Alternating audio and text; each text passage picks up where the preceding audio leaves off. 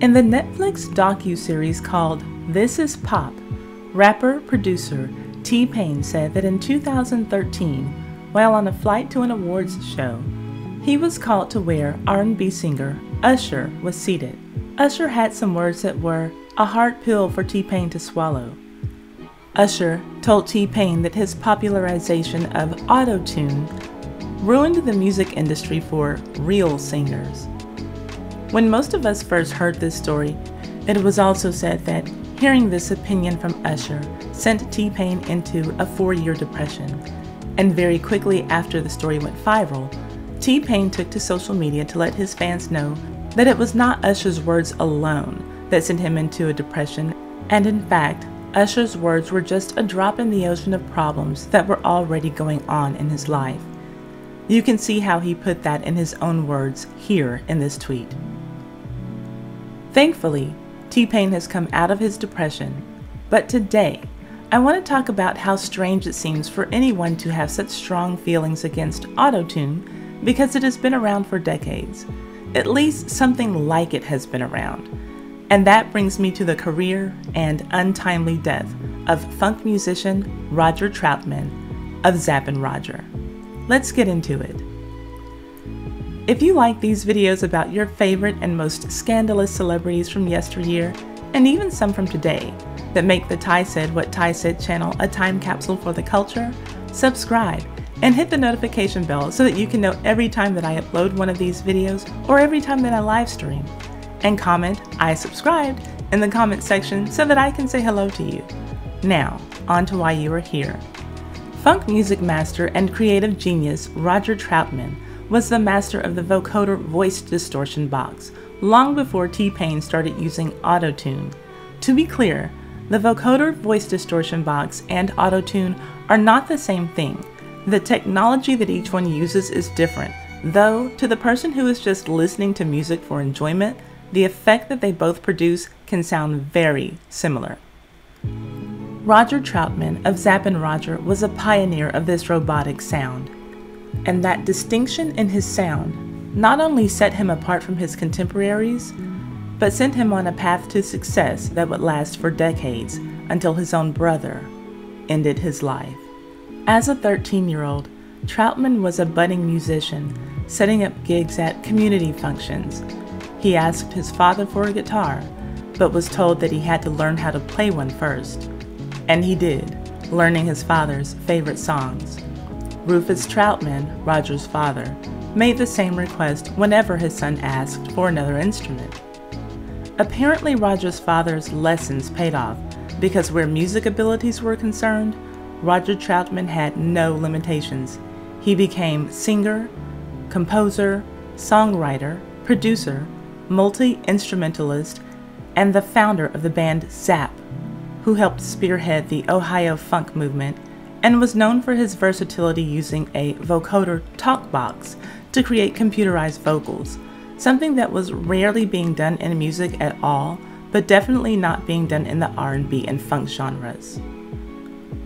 At first, Roger Troutman had formed various bands with his 4 brothers, including The Human Body. In 1977, he and The Human Body issued Freedom, their first single. Within 2 years, Roger and his brothers were discovered by George Clinton, who signed the newly christened Zapp to his Uncle Jam Records label in 1979. The original lineup consisted of Roger Troutman, Larry Troutman, Lester Troutman, Terry Troutman, Gregory Jackson, and Bobby Glover. Eventually, Roger's brother, Larry Troutman, would leave the group to work on the business side of things for the family company, Troutman Enterprises. While Roger was a member of Zapp, the band recorded a number of funk hits that were played on R&B stations all over the nation. More Bounce to the Ounce, Do Wah Diddy, and I Can Make You Dance were just a few, and Roger was the breakout star. And like so many breakout stars do, he eventually went solo. Roger continued to crank out the funk by himself, with his hits like So Rough, So Tough, Do It Roger, then closing the 1980s with I Wanna Be Your Man. Then, after Roger was done, his music wasn't, as several rap artists sampled his music. Artists including, but not limited to, EPMD and Public Enemy on the East Coast, and Volume 10 and Ice Cube on the West Coast. And it was the West Coast rappers who would help take Roger's career to the next level, because in addition to sampling his 1980s music, they wanted to create music with Roger in the 1990s, and they did. MC Hammer had Roger on his 1994 track called Don't Stop. And not West Coast, but so did H-Town when they collaborated with Roger for a rendition of Thin Line Between Love and Hate in 1996. Also in 1996, Roger collaborated with Tupac Shakur and Dr. Dre on Tupac's song California Love, earning Roger his only Grammy nomination ever. He is also featured on Snoop Dogg's Up Jump the Boogie, which wasn't released until 2015. It is these collaborations that are likely, but not certainly, but very likely one of the causes of the fallout between Roger and his brother Larry, the brother who would end Roger's life. In what would be Roger Troutman's last days, the family business, Troutman Enterprises, had filed for bankruptcy. Moves to cut payroll and sell some real estate fell short. They were over $3 million in debt from secured claims that put them at risk of losing properties and collateral. They owed 6- and 7-figure amounts to Time Warner, Warner Brother Records, First National Bank of Dayton, and First National Bank of Southwestern Ohio. And at the time of their last filing, they had less than $8,000 in a money market account. In 1995, the U.S. government sought to have the bankruptcy converted from reorganization to liquidation, citing, among other things, delinquent taxes that included yet another 7-figure sum owed to the IRS. And to add to the massive debt that the family business was in, there were also lawsuits. The family business was listed in 12 pending lawsuits, making all of the problems put together appear insurmountable. When Larry left the family band, it was to run the family business. He was the president of the crumbling empire that was Troutman Enterprises. While all of the massive issues with creditor debt, IRS debt, bankruptcy conversions, and lawsuits were coming to a head, this is also when Roger Troutman's solo career was experiencing the resurgence that was mentioned earlier, working with MC Hammer, H-Town, Tupac, but there were many others on that list: Redman, Blackstreet, Johnny Gill, Biggie Smalls, and Snoop Dogg. The word was that with this relaunch of his career, Roger was planning a solo tour. Now, there is part of this story that has never been confirmed by his family, but has been widely speculated and generally accepted, and it is this. Because of Roger's solo success, the motive for Larry to kill him was that Larry was jealous of his brother's newfound fame with a slightly younger audience and personal fortune that was building as a result of it. That was happening simultaneously as the family business was sinking with Larry at the helm. Whatever the motive was, we can only guess. But following are the facts from the day that Roger Troutman was killed. Early on the Sunday morning of April 25, 1999, Larry Troutman was in his car with Roger Troutman.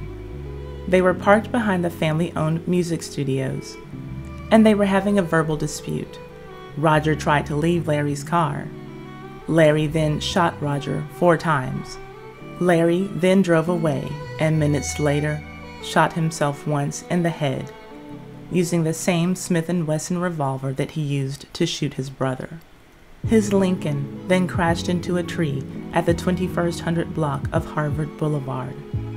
The gun was recovered inside of Larry's Lincoln, and Larry was pronounced dead at the scene, 54 years of age.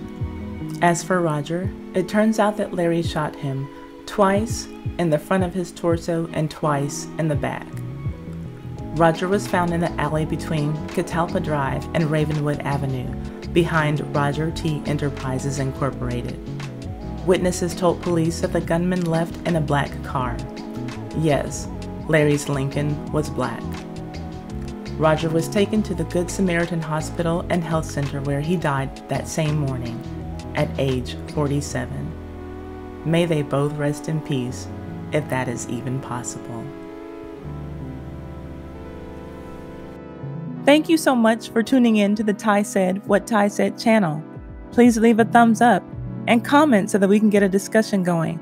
And share this video on all of your social media, especially your Facebook. That really helps me out a lot. And subscribe and hit the notification bell so that you can know when my next video is ready for you. And if you don't like what I'm saying, but you love it, feel free to hit that applaud button just below your video screen there and send me some donations.